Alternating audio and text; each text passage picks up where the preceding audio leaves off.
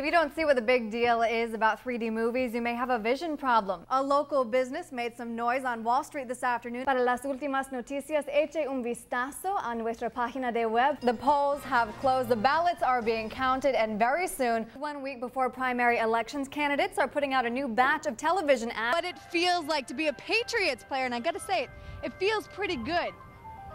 Feels real good. Breaking news about the Super Bowl. New York Giants backup defensive end Adrian Awasam was arrested this morning by Arizona State Police on suspicion of drunk driving. Mike, you mentioned it earlier as breaking news. We have Senate President Joseph Montalbano, the projected loser in this race. Otherwise, though, it's been a good night for incumbents, and he's been in there for 20 years. What happened? Well, it's been a very good night. Speaking of the incumbents, Teresa Paiva, do you think that she'll make a bid for the Senate presidency Well, now? obviously, we're going to have to see. This news is working new details now on Rhode Island's recovery from March's historic floods. The city of Cranston is now applying for federal funds to buy out properties that are prone to flooding along the Patuxent River. The application is due in November, and participation by homeowners would be voluntary. But those we spoke with today say they are all for it. The city says it could be another 18 months before they find out if their application was approved. New at 10, a stretch of road will be closed in Narragansett and South Kingstown tonight. The Pinpoint News Tracker shows you the area affected: Route 108 north and south from the Route 1 overpass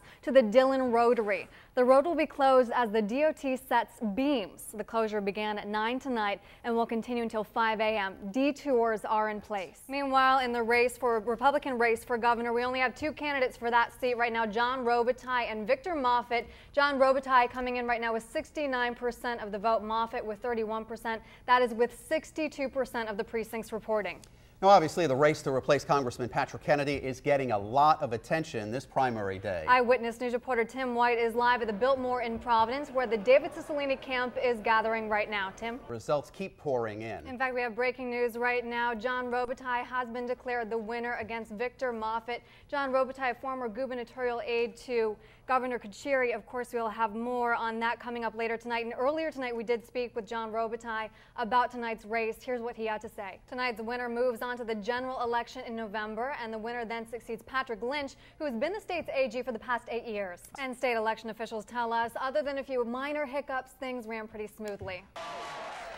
Providence Mayor David Cicilline there at the Biltmore with a very jubilant speech. A lot of people there behind him. He has now been declared the winner for the Democratic primary. He will be facing off against either Cara Russo or John Laughlin in the general election in November. All right, thanks, Tony. And really quickly, we have some breaking news. We are calling the Providence mayor's race here for Angel Tavares. He has won here with 49% of the vote against John Lombardi, 90% of the precincts reporting. He certainly has a lot to celebrate and dance about tonight. It was a hard-fought primary. The box truck wanted in the search has been found, but the criminals remain at large at this hour. Investigators from the Woonsocket Police, State Police, and the FBI went before news cameras again today. They tell us they're unsure what role each of the suspects had in the shooting. We've asked investigators if they've uncovered a motive for the man's murder yet, but they told us that's not something they can reveal at this time.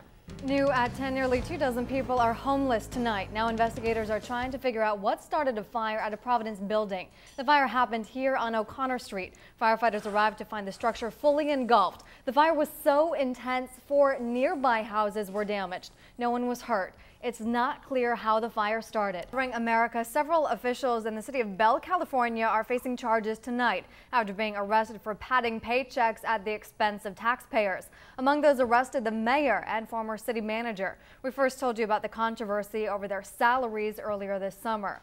All 8 people are now charged with corruption and misuse of funds. Tonight, the DOT is working on a plan to improve traffic safety at a busy interchange. Crews are about to get to work. They will be out overnight installing so-called traffic delineators where 95 South meets Route 146 South in Providence. The test will run through the next 2 weeks in an effort to reprogram drivers and ease traffic backups.